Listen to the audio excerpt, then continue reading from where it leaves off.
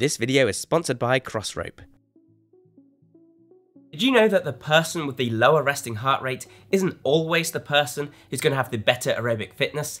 That's because many different things can impact on our heart rate. For example, if you have a higher level of resting adrenaline, then you're actually going to have a slightly higher heart rate, even if your heart health is really good. This isn't always a bad thing. In fact, someone with a higher level of resting adrenaline can actually begin exercise quicker and with less of a warm-up versus someone with a lower level. This just goes to show the difficulty in monitoring, measuring and comparing aerobic fitness. But one of the most popular measurements used to monitor cardiovascular fitness, VO2 Max or maximal oxygen uptake, is a measure of the maximum amount of oxygen an individual can use during intense exercise.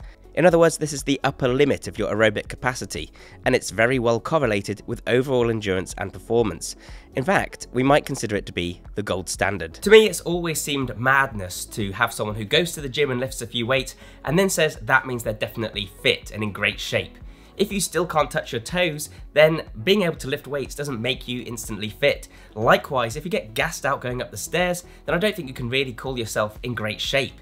This is why I think everybody should do at least something to focus on and improve their aerobic fitness and their cardiovascular health. This is going to improve your longevity. It's also going to make you work out better because you'll have better work capacity and you won't get so tired. And it's even going to increase your energy and alertness throughout the day.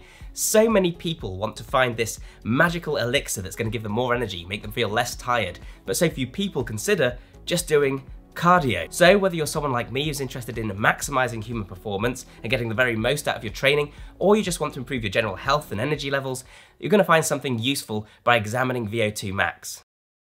VO2 Max is written as ml/kg/min, or milliliters of oxygen consumed per kilogram of body weight every minute. Catchy. Anything around 50 to 60 would be considered a good score, with some athletes having scores as high as 80 or above. An athlete's VO2 max is best measured in a laboratory environment, using a mask or mouthpiece connected to a metabolic cart. This then monitors the volume of oxygen inhaled and the amount of carbon dioxide exhaled. They'll then be given an incremental exercise test while levels are monitored. The highest oxygen consumption value recorded prior to exhaustion is considered the VO2 max. For those of you without high-tech lab equipment sitting around your house, there are other options. For example, you can use the Cooper test by running as fast as possible for 12 minutes, and then using the following equation to calculate a VO2 max score. You should see that on the screen now. Many fitness trackers will also provide a VO2 max estimate once they've collected enough data. While these scores are not perfectly accurate, they are actually close enough to be considered useful. And as we'll see, no method of measuring VO2 max is perfect. But with training, the aim is to improve VO2 max over time.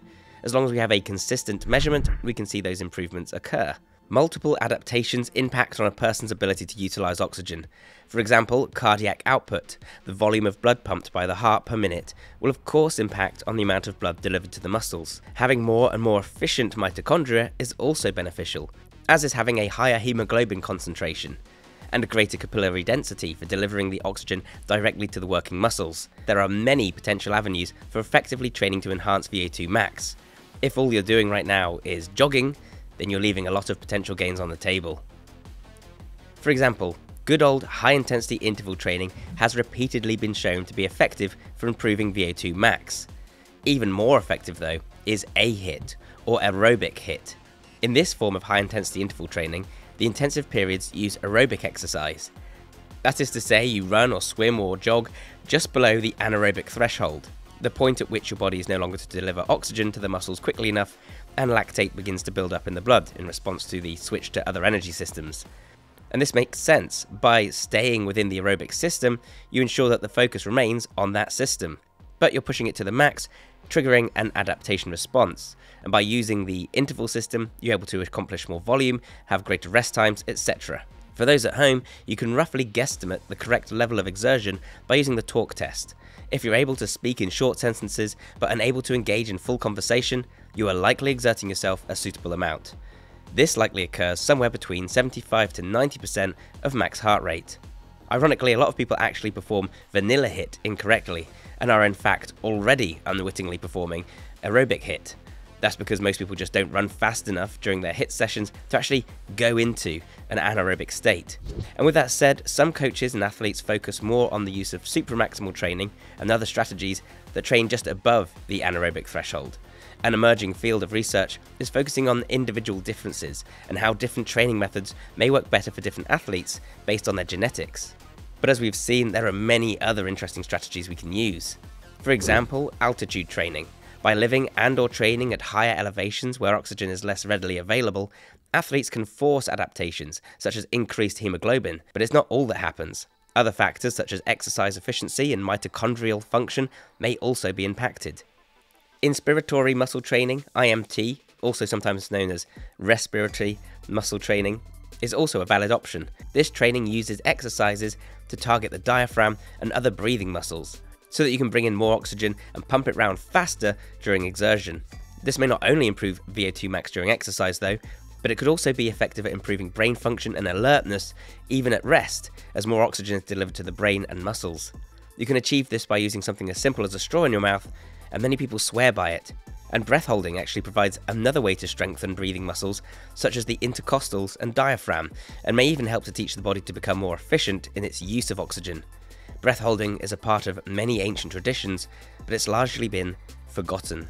See my video on Aquaman training for more on this. But coming at this from a completely different angle, it's also possible that blood flow restriction, BFR, might be useful for some athletes. Here, tourniquets are used to restrict blood flow to the muscles. More specifically, blood is able to enter the working muscle, but not as easily exit. This creates local hypoxia, low oxygen, which can stimulate angiogenesis, the growth of new capillaries. Either way, what's interesting about these methods is that they are local in nature. This is key to understand. Adaptations occur both systemically and locally, and so your VO2 max might actually be different for one exercise modality than the other. You might have a great endurance for running, for example, but average endurance for swimming. That's because you might have built lots of blood supply to the legs, but not so much to the arms. There will be some crossover, but the specialist in that sport will perform best. If, like me, you're interested in general all-round performance, then you may do best to look at forms of aerobic exercise that target the full body. A great example is jump rope. While you're jumping over the rope, you're also swinging the arms, thereby creating demand at both ends of the body. And that brings me to today's sponsor, Crossrope. Crossrope makes some of the best jump ropes in the world in my opinion, and I have tried a lot. This is thanks to the superior spin mechanics that make them feel extremely smooth in the hand, the extreme durability accomplished with a combination of steel and a proprietary coating, and the easy interchangeability of different ropes and more. They don't get tangled up all the time like other ropes, they're just far more enjoyable to use. I genuinely notice a huge difference versus cheaper ropes. There's even a smart rope that will track your performance over time and let you follow along with guided workouts via the app in real time. Best of all, Crossrope also takes the concept of getting a whole body workout even further by providing a range of weighted ropes. The heavier of these allow you to burn more calories and really feel your shoulders and core working during your regular sessions. Combine this with some of the techniques we've discussed here and you can significantly elevate your VO2 max in no time.